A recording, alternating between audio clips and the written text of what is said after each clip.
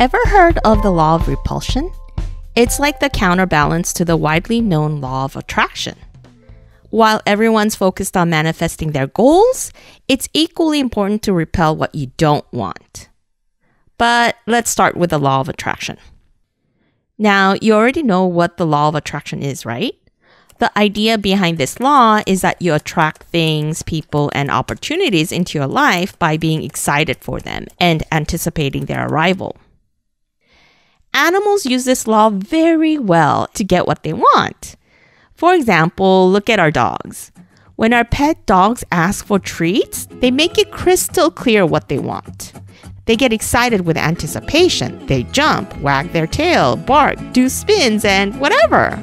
They really show you how enthusiastic they are about the treat, which makes you excited to give it to them. And when they finally get it, they're overjoyed. It brings us so much joy to see them so happy that we want to give them more. And we do. That's the law of attraction perfectly executed. If you want something to show up in your life, get excited for it, anticipate it, and think about it and talk about it. Your magnetic, infectious, joyful energy is going to get others excited too.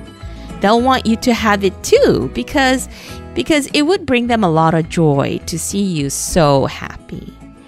And if they see an opportunity for you to get that thing you want, or if they know someone who can help, they'll rush over and tell you about it and introduce you to the right people and etc. And that's just with people. On a larger scale, the universal consciousness operates in a similar way. Just as we want to see other people happy and fulfilled because it gives us joy to see that, the universal consciousness also wants you to be happy and fulfilled because it experiences joy through us.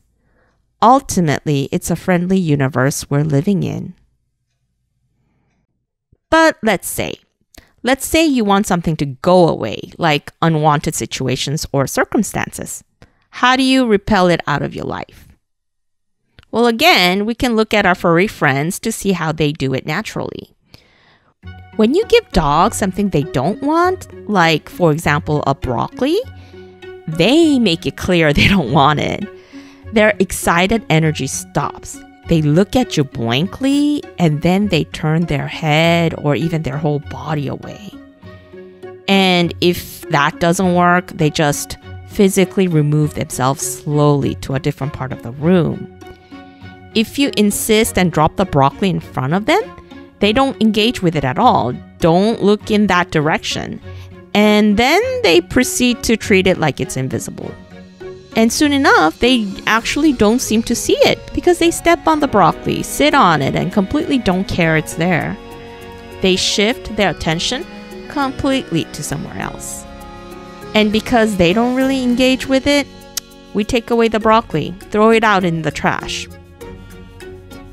That's the law of repulsion in action. It's the same with us. If we don't want something in our reality, we should engage with it. We should redirect our focus, our attention elsewhere until the unwanted thing fades from our consciousness. But unfortunately, most people don't react this way when they want to remove something from their reality. They usually get emotional, get frustrated, angry, or sad, and then they proceed to keep thinking about it, how they hate it and how they don't want it, and etc. and etc. Now, if you're trying to repel something out of your life and yet you still engage with it emotionally, then you're not really repelling it. Going back to our pet and the broccoli scenario. Let's say you see your dog getting emotional about the broccoli. You see it tossing it around, biting it, stomping on it, and barking and growling at it. I mean, let's be honest here. Wouldn't you think that was funny?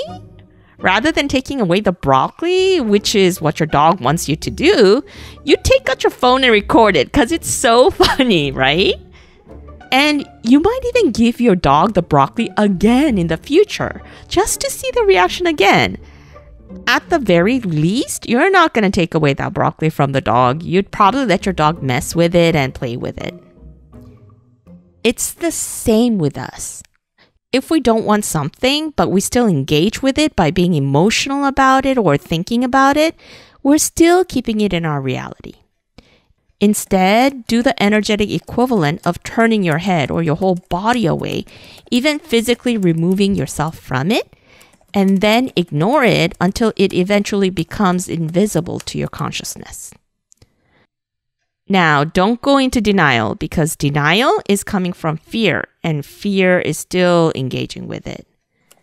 The key here is non-reaction, indifference.